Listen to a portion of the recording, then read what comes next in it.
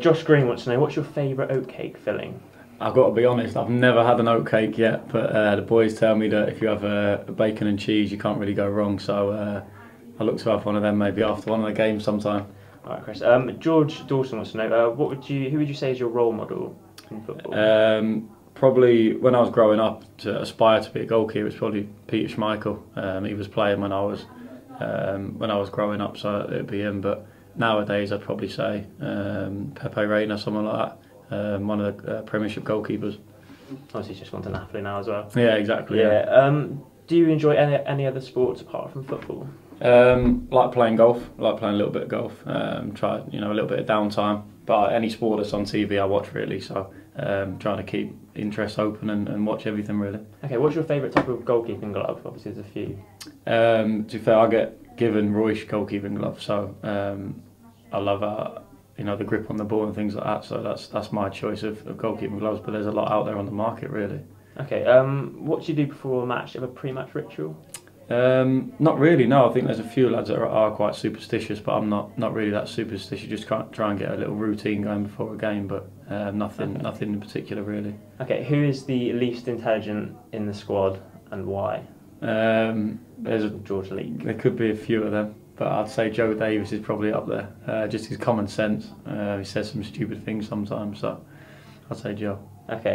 Aaron Williams wants to know, was there a sense of relief, obviously with the first win coming in the season against Bradford? Yeah, definitely. I think you want to kind of get off to a good start to the season, and we didn't do that in the first two games, but to pick up the 3 points at home against Bradford was massively important. It's kind of relaxed the lads, and you can kind of tell that in training during the week. It's been more relaxed, and the lads are happy, so hopefully kick on and get another 3 points on Saturday as well. Okay, Liam Barley wants to know, what's your best moment in football?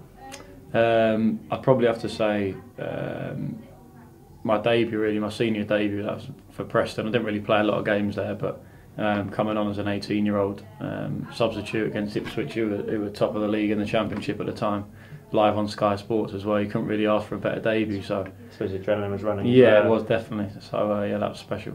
Okay, Matt D wants to know, what's the best atmosphere you've played in?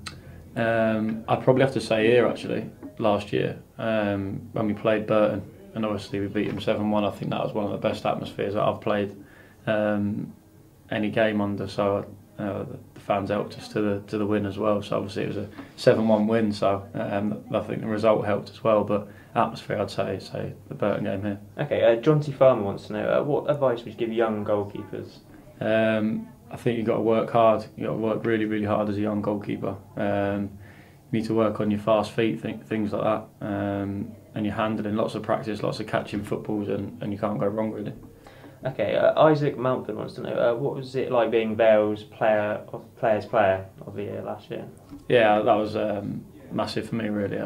It's kind of what every player wants to aspire to, is getting the recognition from all your other professionals as well. So to get that was a massive achievement for me, and obviously greatly achieved by the votes of the players as well. So. Okay, finally, Mark Cooper wants to know, if you weren't a football player, what job would you do?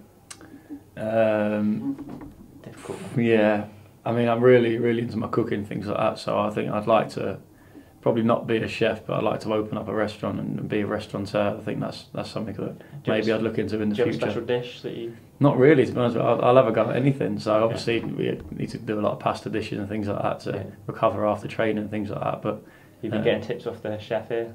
Yeah, a little bit actually. When there's dishes out that I've not seen before, I'll have a little ask, see what goes into them. But yeah, I think I'll do that. All right, cheers, Chris.